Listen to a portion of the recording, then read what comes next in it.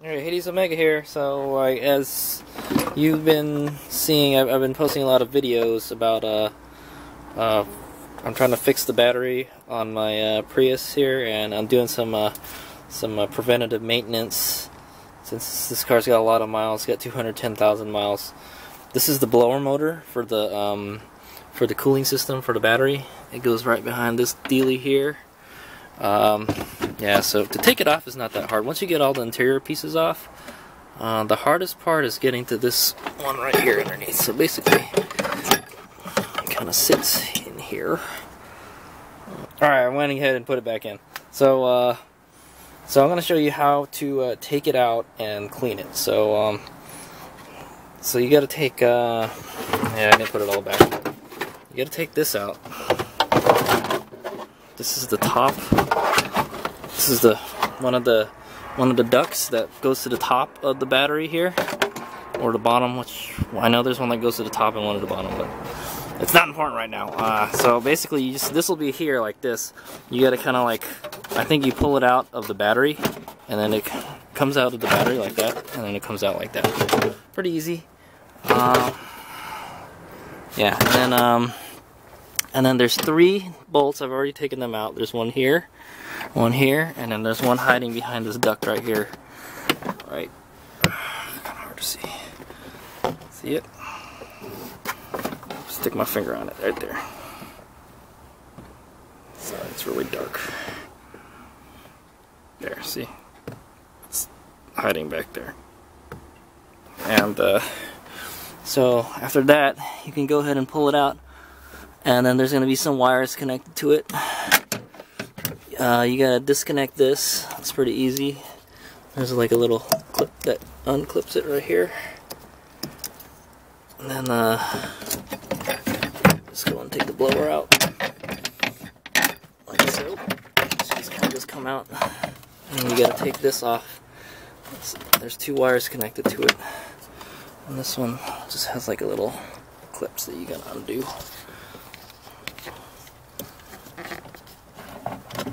Oh, this is hard to do one-handed.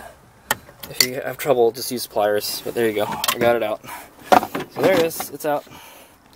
And so I've already cleaned it, but there was a lot of dust and lint, you know, all that stuff accumulated over time into inside the blower. So what you want to do is, it was only on one side of the blade too. It's kind of weird. If you look in here, there's other blades. You can see the blades in there from the turbine. It's still a little dirty, a little bit. But what I did is I got a brush and I brushed it to kind of loosen up all the dirt. And then you can get like a vacuum cleaner, or what I did is I used a blowgun from an air compressor, and or like you can get a can of compressed air if you don't have anything like that around, and just blow out all the crap out of here. It doesn't spin super freely too. I don't know. Hopefully it's not broken or anything, but I'm sure it's fine. It seemed to be working fine. So that's how you clean it, and then you just put it back. Yeah, and then you saw it's like a kind of a pain to put it back. You have to remember how to do. Just remember that this part up here, this wiggly part here, it just goes. It goes right here. Oh, also, I think I had to pull. There's another. There's a clip on one of these here, and you just kind of just wedge it out. I think it was on this piece here. This is another piece. This is the piece that goes on the bottom. Yeah. So I think this was resting on top of it. Yeah. So anyway, yeah. So that's how you go ahead and clean that. Yeah, like I said, I think there was another clip that held it to one of these ducts, and all I did was I just pried it out with a screwdriver. Right out.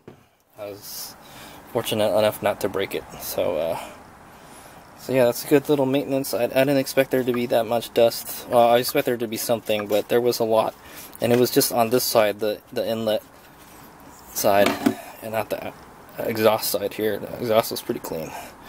You can probably go a step further, and yeah, actually I might do that too. You can probably spray it with some electronics cleaner. That'll help loosen up all crap in there. And this electronics cleaner shouldn't harm any of the electronics, and it dries really fast. Or you can get a Q-tip and wet it with like alcohol or water or something, and then just clean each of the blades.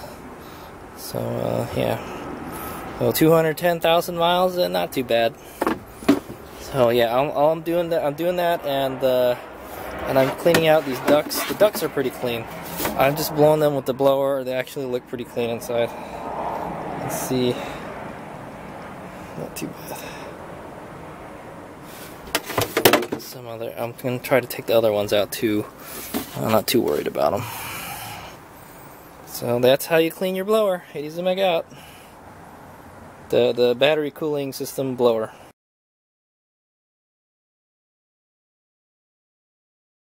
Alright, I just wanted to point out that if you're cleaning these ducts out, there are these things that kind of look like air filters here, and they're really flimsily put on, but there's this little kind of like a felt stuff in here, and I just blew it out with the blower, and a bunch of dust just came out of it, so I'm assuming that's not good.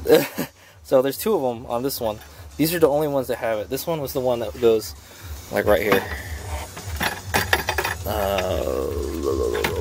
Like right here. Yeah, so it goes right there, see? And you have to pop this clip off right here. This one I used a little small pry bar. It's kind of hard to get to with a screwdriver. And there's another one right here, and it just lifts right out just like that after. So let me show you what I went and did. All right. So I just took my little blowgun here, and I just blew this. A bunch of dust came out of it. That's probably most of it's gone already. And there's another one right here.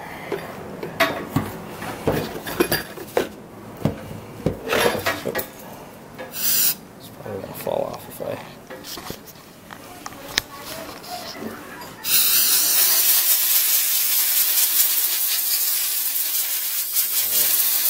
Pull it off like that. Not much came off, but you can see that I did it in the dark earlier, so that's what happened. But you can also, if you can kind of open it a little bit and then blow the underside with the air gun, that'll help too. Yeah, it's not gonna come out because it's riveted. I mean, I guess you could re-rivet it, but why bother, you know? And then I'm gonna blow the inside of the ducting. It's a little dirty. This is the part that actually goes into the cabin of the car. That goes by next to the driver's seat. Some of that dust is coming off. Oh, there it goes. It's a pretty light piece of plastic. My compressor just kicked on. So yeah, that'll help. It seems like this is the most dirtiest piece right here, besides the blower. See, look at this right here. Little dust bunny hanging in there, right? This is the part that goes to the blower. This is the intake. So yeah, this is the intake. So the air comes in through here. So if it does come in through here, then yeah, this obviously the dirt will be on the outside here. So I mean, you're supposed to blow air filter from the inside to the outside, not the way I just did it, but whatever, it'll be fine. And then if you can, get like a wet wipe or something, and do the inside. Just wipe the inside because it's that dirt kind of stuck in there. Look at that. It's yeah, it's pretty dirty. So this is the dirtiest cooling pipe there is. The other ones are pretty clean. I didn't really have to do much with it. That and the blower. Those are the two things you want to clean. So you want to hit the outside and the inside here. I'll kind of just pry this open a little bit and stick the blowgun in there. Shoot that out, you know, and then shoot the inside again. Get all that dust out. And just get a wet wipe or something. And then wipe the inside down as much as you can. Like I can get my hand a fair amount in there. So my hand's probably in the middle of the pipe right now. You can't see it, but yeah, I would suggest doing that. It's good preventative maintenance, you know. That's a good way to, you know, care and feed for your Toyota Prius. All right, got done cleaning this cooling duct right here, and I just wanted to emphasize that cleaning these cooling ducts is a good idea. It can save your battery, because I heard that the #1 thing that kills these batteries here, the traction batteries, are they get overheated because they're like in a hot environment. So I heard like Priuses that live in a cooler climate last longer than ones that live in like a hot, like a desert type environment. So I mean, like, I guess if you park your car outside, it's not a good thing, but they say that the battery likes to stay at the same temperature as you do.